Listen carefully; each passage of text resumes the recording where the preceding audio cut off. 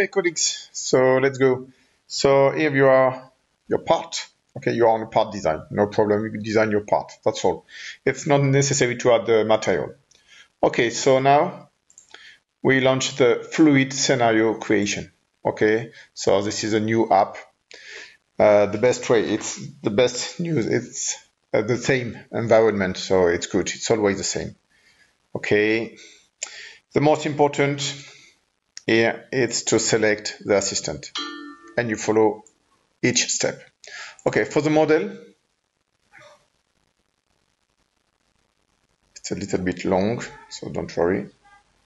Okay, so you create a new, so it could be CPUT fluid test. Okay. Okay, so you create something. Okay. CPUT fluid test. Okay, so don't forget to save it. Okay, you click on model and fluid domain. First, plus you select your part. So your part you can select, remember you can go on the three, select this. Okay. Second, exterior boundary. Okay, it's good. You can create a bounding box. Okay. You can move everything, you can select, etc., etc. Okay. Okay, you can move. Okay, perfect. Now, region. So region, you select this. It's to say if the fluid is outside or inside your part. So you can flip direction with this. Okay, so for us, it's outside. Okay, that's all. So now, you can go back here.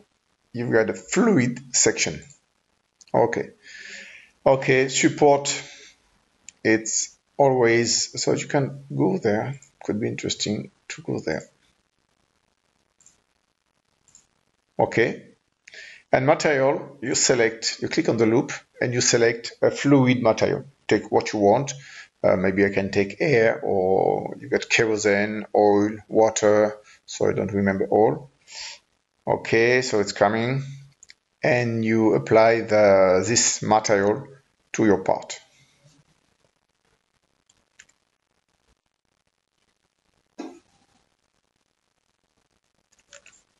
So we got lots of, okay, nitrogen, oxygen, water, gasoline, engine oil, etc., etc. So you take air and okay.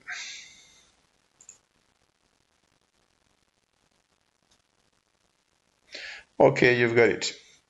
Okay, now physics. So I got this box here. I don't want it.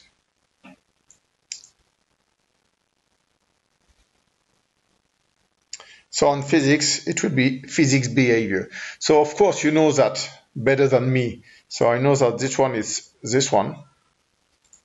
Okay, and of course, you jump to a transient step. So you can go there. Of course, you know everything better than me. So please feel free. Initial condition, you can play with the temperature, pressure, boundaries. So I know we have to velocity. Okay, so if, for example, I click on this because I want there, maybe it could be 40 meter per second. Okay, and why not a pressure outside? So here we've got a pressure outlet. Okay.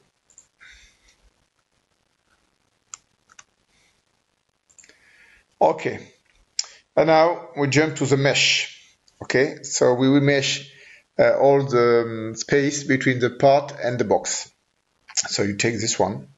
So you can play with this. Okay, take care. If it's too accurate, it will take lots of time to mesh. Okay, so you click on mesh. So we stop.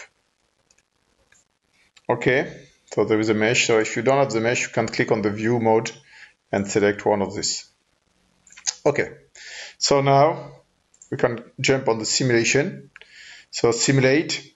First, you can check all your scenario, and then we can simulate. So take care, the simulation can be very, very long, more than 30 minutes. Okay, so this one, model and scenario check completed. Okay, and then I launch the simulation. Okay, it could be very, very, very long. It depends on your computer, depend on lots of things. Okay, and then we will check the result.